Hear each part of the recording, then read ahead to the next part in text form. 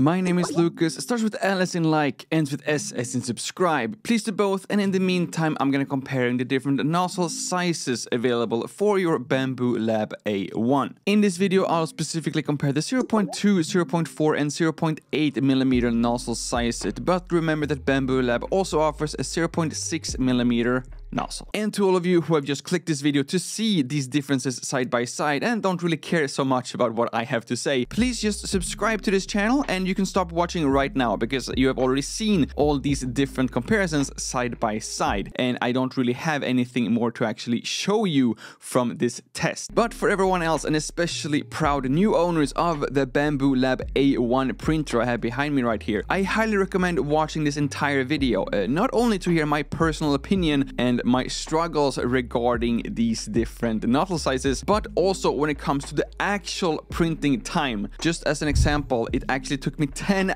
hours of just trial and error and testing just to get the finished 0.2mm nozzle to print correctly. And I will actually cover this in detail and the exact one single setting that I changed to turn this into this finished print. So please stay tuned for that video tomorrow, but in this video we're only going to talk about the actual final comparison between these different nozzle sizes, but just know that there's so much more to this video that we will actually cover tomorrow. So generally speaking, and maybe also kind of self-explanatory, you normally want a smaller nozzle for smaller prints and a larger nozzle for larger prints, mainly for the purpose of saving time compared to printing with a smaller or the standard nozzle. And with standard nozzle I am talking about this 0.4mm nozzle. This is the exact same one that you will actually receive together with your Bambu Lab A1 printer. And before we get too deep into all these comparisons and technical analysis, don't feel like you're missing out and that you have to get these other nozzles. I purchased all of these nozzles simply because I knew that I wanted to make comparison videos and mainly for this YouTube channel. But when it comes to my own personal prints, I'm using the 0.4mm nozzle 99% of the time. So there is a reason for why this is the standard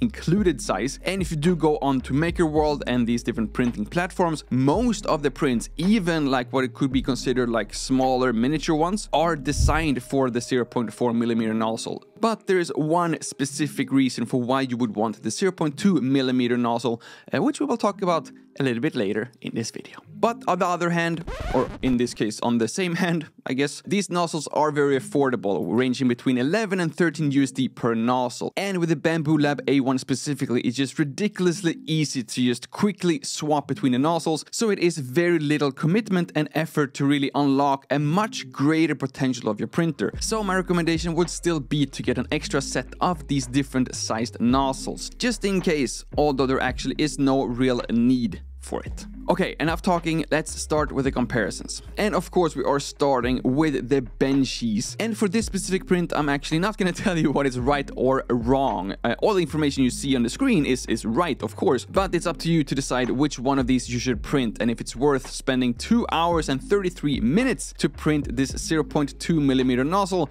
when the standard version of 0.4mm is done in 51 minutes and 16 seconds. Or if every single minute is important on your printer, then you have the 0.8mm version with 27 minutes and 26 seconds of total print time, including all the calibration we have here as well. So as the nozzle size decreases, so also does the line width and the layer height for every single layer in your prints. So for example, if you are using a 0.2mm in comparison to 0.4, it would actually do twice as many height layers as well throughout the duration of the same print. But on the other hand, the printer will make the same type of calibrations and tests before every single print, so you would actually not save any time there if you're using 0.8 versus 0.2. So for shorter prints, which also tends to be the smaller prints, the setup process will be a larger percentage of the overall printing time. So sometimes it doesn't actually make any sense to change to a 0.8mm to save that time and loss in detail. For example, these tiny filament clips, which you might have seen in a previous video here on the channel, if you only print one single one of them at a time, it will take 12 minutes and 36 seconds with the standard 0.4mm nozzle, but still 9 minutes and 2 seconds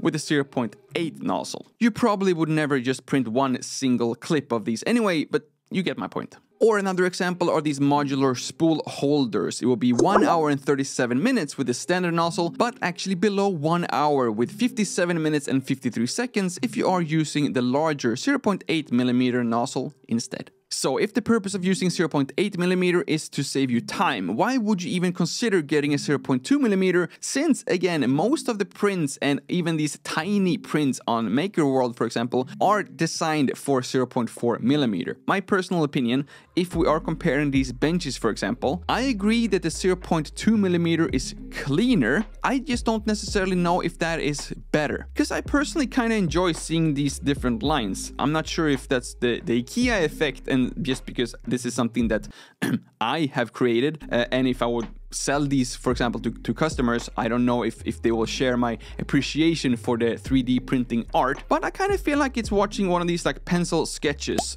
I wouldn't say it's clean, but you can clearly see each and individual stroke, or layer in this case, which at least I think is pretty cool, so you can actually see layer by layer how this benchy was made. But again, that's just my personal opinion. If you think that the 0.2mm benchy is worth 1 hour and 40 minutes longer print than the standard 0.4mm version, then just go ahead and print that. I really could not care less. But where the 0.2mm nozzle is the clear winner, and there's literally no discussion, that is when it comes to small texts on prints. So here we have the ultimate 3D printer test with, of course, the MakerWorld link down in the description. I don't even know where to start, or if we even need to start, because absolutely ridiculous. I had no idea that the difference would be this big. Of course, this print is specifically designed to show maybe not the difference between the different nozzles, but the difference between different calibration settings of your printer, for example. But when you do make this test, it is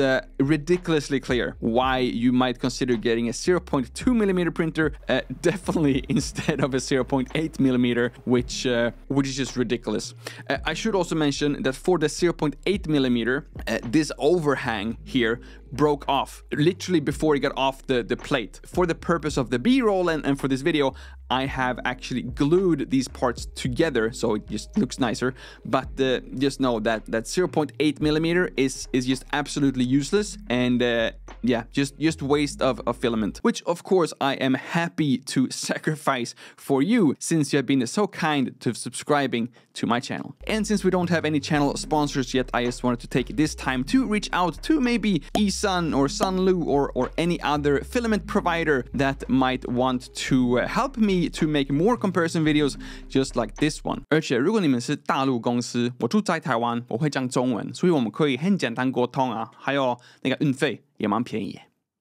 But yeah, I'll just let these videos speak for themselves and just focus on 0.2 versus 0.4. But again, just know that this 0.2mm print is not straight out of the Bambu studio. It took me 10 hours to just actually figure out that one setting that I had to change.